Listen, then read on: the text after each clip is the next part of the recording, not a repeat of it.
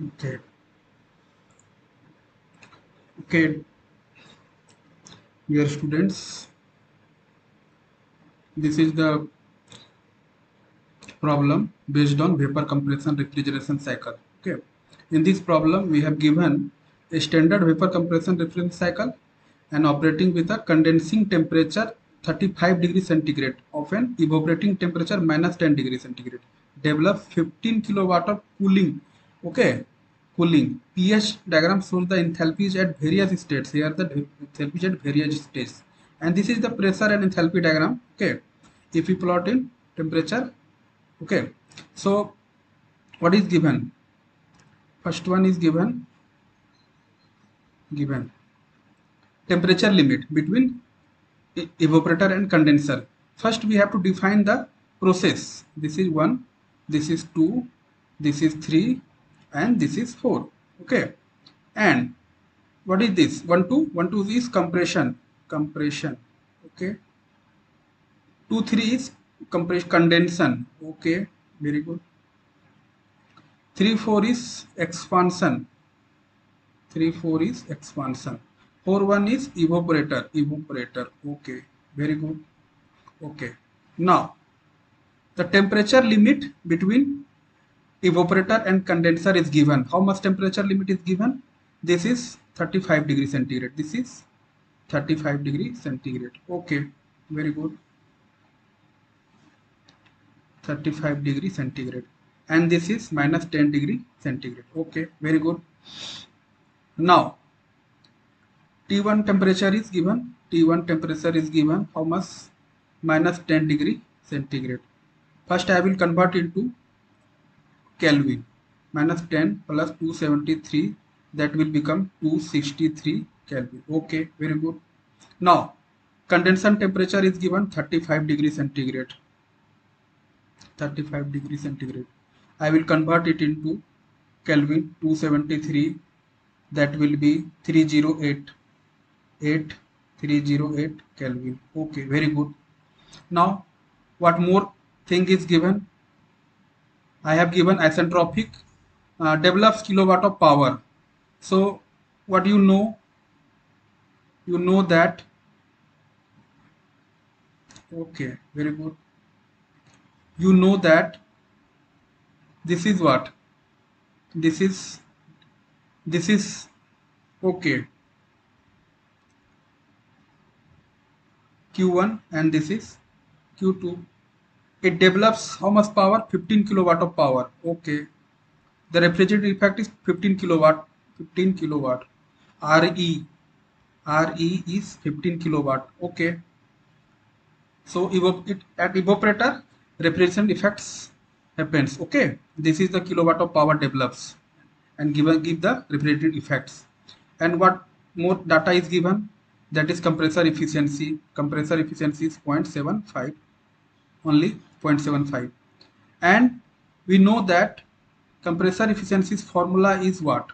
Compressor efficiency's formula is, now compressor efficiency's formula is work done, isentropic work done, and actual work done. Okay. And here only this data is given, and both data have to find out. Okay, both are unknown. Okay, how I will find out this data? Using the formula of COP. You know what is COP? The COP is, okay, very good. COP is what? Okay, the formula for COP is what? A refrigeration effect upon isentropic work done. Okay. So what will be the formula? Isentropic work done. It is also unknown. COP is also unknown. Only RE is known. So we will use the different COP's formula. Another formula of COP is RE. RE is refrigeration effect. Where refrigeration effect is going on? H1 minus H4. H1 minus H4. And isentropic work done. H2 minus H1. H2 minus H1. This is the another formula. H2 minus H1. H2 minus H1. This is the another formula. So I have to know this value. Is this given or not? Here it is given. What is given? H2. H2 is 475. H2 is 475. H2 is 475 kilojoule per kg. Okay. H1 is how much? H1 is 400 kilojoule per kg. Okay, very good. H3 and H4 are same. H3 and H4 are same, and this will be 255 kilojoule per kg. Okay, very good. Now I will put this value H1 minus H4, that is 400 minus H4. 400, sorry, H1 minus H4, that is 400 minus H4 is 250. H2 is 250. Okay, very good. 250. Now H2 minus H1. H2 is 475 and H1 is again 250, and this will be 150 upon 75. Sorry, 150. Okay, very good. And H1 is 400. Okay, this one H1 is 400. This H1 is 400, same as above, and that it will be 75. If we cancel out, this will be 2. This will be 2. Okay, now we have find out this value COP. Using that COP, here in this place we will find out isentropic work done.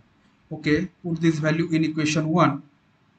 Okay, put this value equation 1. Put in equation 1 what we will find out. So 2 is equal to RE is already given 15 kilowatt. Isentropic work done, I will find out isentropic work done. So isentropic work done will be 15 divided by how much? 2. That COP will divided by that COP. That it will be 7.5. Now I find out this value. Isentropic work done I calculated. Using that isentropic work done of numerator, we will find out isentropic actual work done. Then this is the requirement. So using isentropic compressor work done, I find out 7.5. Now actual work done will be how much? The actual work done will be actual work done is equal to, so 7.5 minus compression 0.75, that it will be 10. Actual work done will be 10 kilowatt. Actual work done will be 10 kilowatt, as the isentropic work done is 7.5. This is the answer, 10 kilowatt. 10 kilowatt of work done, and that require me 10 kilowatt. The answer is 10 kilowatt. 10 kilowatt.